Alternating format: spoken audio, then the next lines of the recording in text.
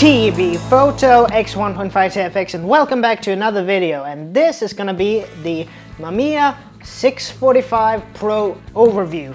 Well, haven't I done this video already? Well, yes and no. I did a family history of the Mamiya 645 line of cameras a while back, but now I think I would like to look at the 645 Pro a little bit more specifically.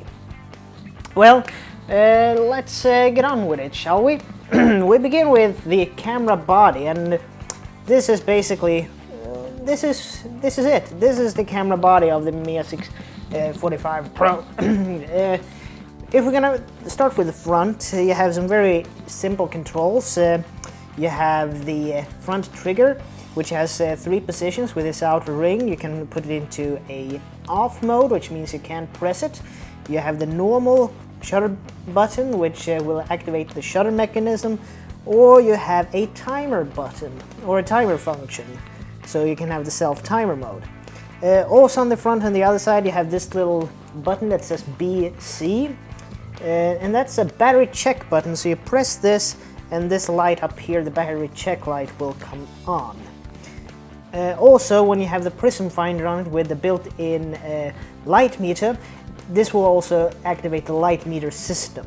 So anyway, that's basically what you have in the... Oh, and also you have this little arm up here, up top.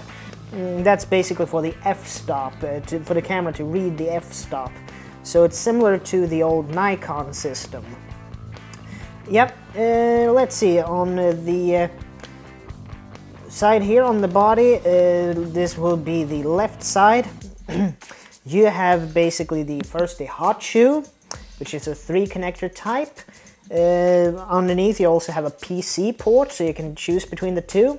You have the M up switch, which basically is this little thing here. That's mirror up mode, so if you see in here, I can actually put up the mirror, so mirror up mode.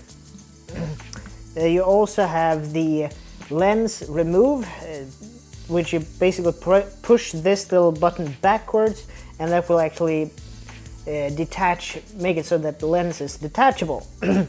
Also, what do we have more? We have this little cover here, which is for, excuse me, a little gizmo that allows you, this little thing here, it's a 4-pin connector, which you will put in like this and lock it in. It's basically a remote or external triggering unit. It will make it so that you can use something like a plunger style trigger to be able to do long exposures or mirror up modes when you don't want shutter shake by pressing the button by yourself, so you can have a external trigger. And I think also there is some remote units out there, I don't really know, but anyway, that's one side. And then on the right side you have, for instance, down here, you have the multi-exposure selector. So normally here it's single exposure, put it up like this and it becomes multi-exposure. Then also you have the clutch assembly for the winding mechanism, where you can either, like have one of these classic winding mechanisms. Let's see if I can put it on here. Such, and this has a couple of different positions you can put it in. See, you can put this winder in a few different positions, or you can have something like this motor drive. As you can see, so you have some different options with this camera. But anyway, also on the side here you have the shutter speed selector. And the shutter speed selector, we're gonna come back to that in a moment. But anyway, if we take a look at the bottom, we basically have the tripod mount and the little battery door. Yeah. Top side, we have the focusing screen, the 13-pin connector for the prism finder, and yeah, that's basically pretty much it. Backside, we have the fabric focal plane shutter mechanism, the ISO information or ISO data pins for the film back, the winding mechanism for the film back, the interconnect with the film back to show how many, you know, if it's exposed or not, and then you have the prongs for you know, connecting the film back. So that's basically the main part of the camera. Oh, and also up top you have a little detent button to get it out of A and AEL mode. So more about that later.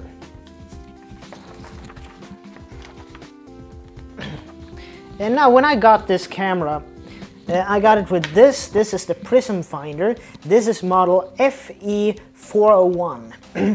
This prism finder has the built-in, what should we call, light meter in it.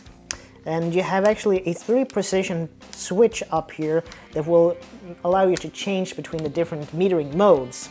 So basically what you have is, first you have AV, which is basically average, when it takes the entire composition of the image into account when it comes to metering for the light. You have the auto AS, which means that the prism finder itself will determine what type of exposure it will see fit. And then you have SP, or a single point, which is basically a spot meter.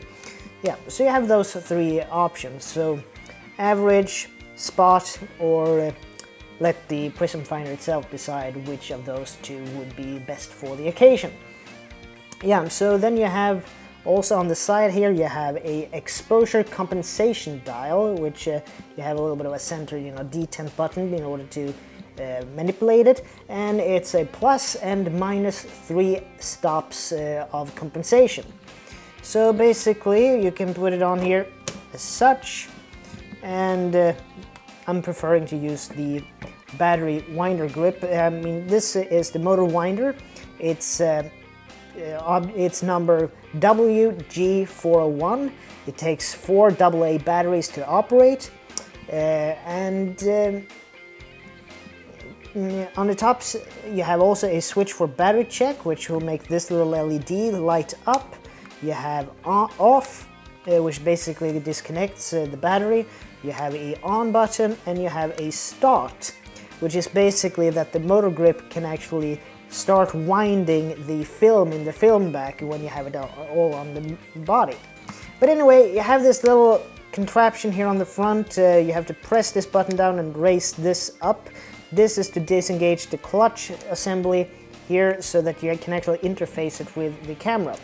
On the side you also have here the battery compartment, and since this will actually cover up the multiple exposure dial here, you actually have this little lever here that will do the job instead.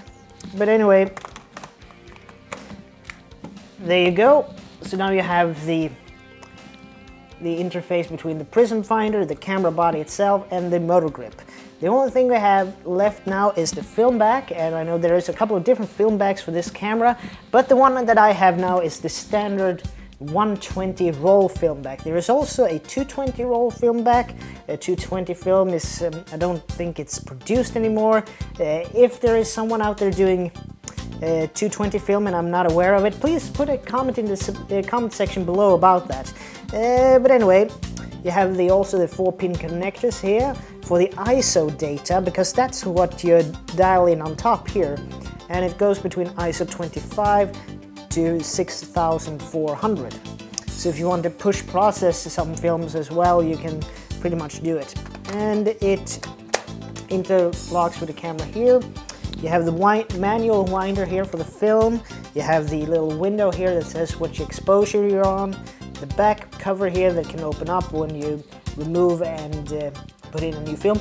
I do unfortunately have a roll here already in this camera, so I can't open it up and show it to you, because then I will expose the film to the light in here.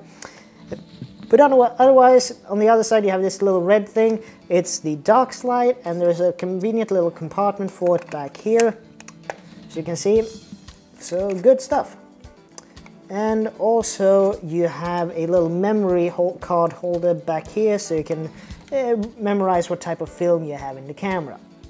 But basically that's it, and yeah, then you have lenses, and it's basically whatever lens you fancy using and what you have available for you. For me now, I'm just having the 80mm 2.8, and it's like, you know, putting on any other camera, line up the red dot with the red dot, and just it clicks into place, and it engages this little, you know, aperture metering pin. Yeah, that's pretty much it. So now you have the entire camera assembled. So yeah, it's a great camera, and I really love it. And for many people, the two cameras in the Mamiya not RB67, 645 lineup, I would say that the most value for money is either the three, you know, what should we call the three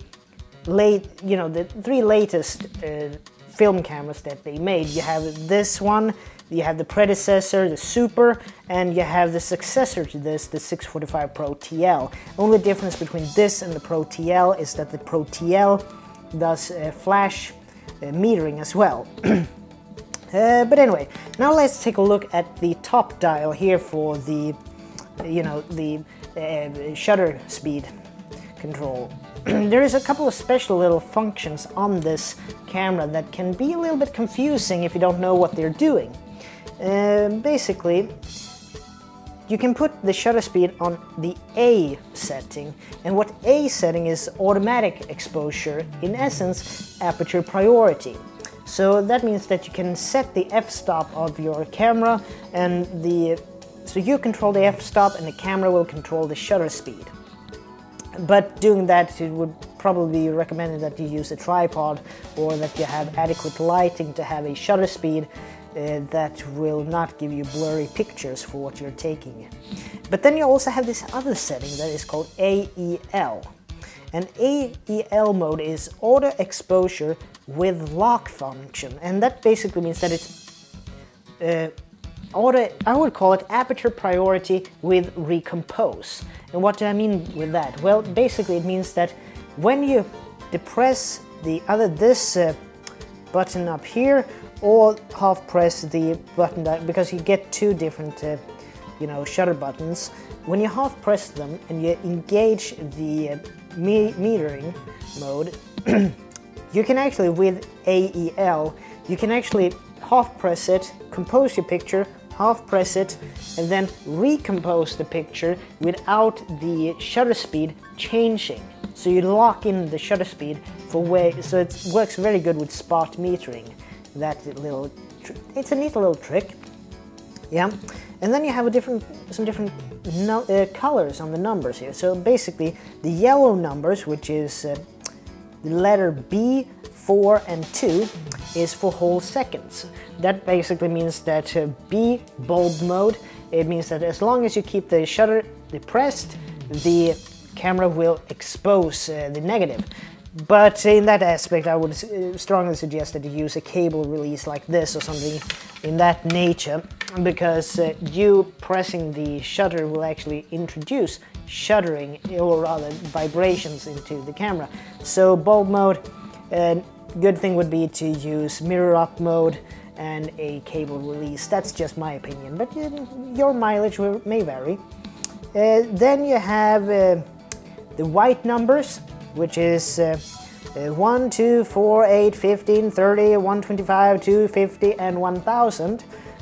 Well, basically you divide all of them by 1 and you get the shutter speed. So it's the shutter speed of divided by 1, so a second. So 1 divided by 1 is basically 1 second exposure, half second, fourth second, eighth of a second, 15th, and so on up to 1/1000th of a second, which is the max or fastest shutter speed this camera is available of doing.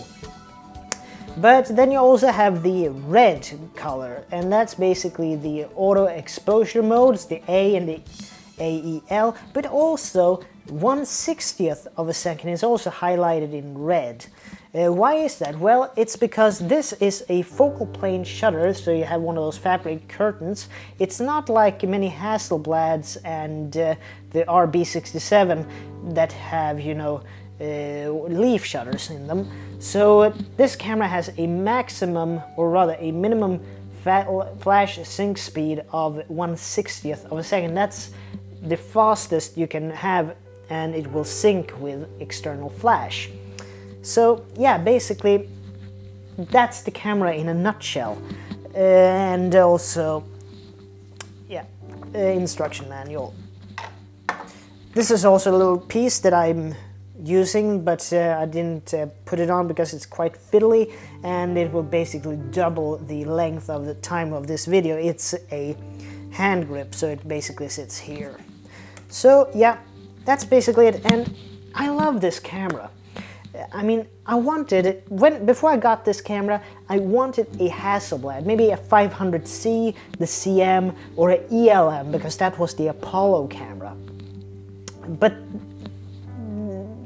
I think Hasselblad, classic Hasselblad, so today they're a little bit too much for what they are. I thought they become a little bit like Leica, that they command too much of a premium for what they are. So it wasn't until I actually stumbled upon one of Tony Northrup's videos, or rather the Northrup's video. It was Tony and Chelsea, and I will put a link to that video in the description. And that's when Tony did a quick overview of his Mamiya RB67S. So yeah, one moment.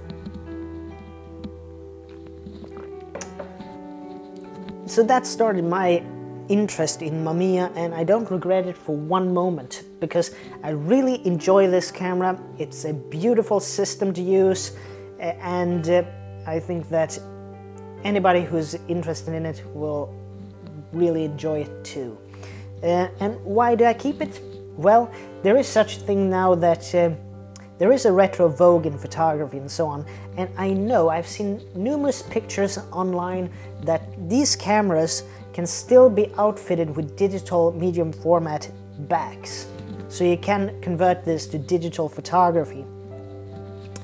But the prices for those are ridiculous in the current market, but with anything in technology, prices are surely to drop, and when those things comes out on the used markets, they will also start to go down in price eventually. But as of now, I really enjoy this camera as a, you know, stills camera for film photography, which is also making a renaissance nowadays in photography.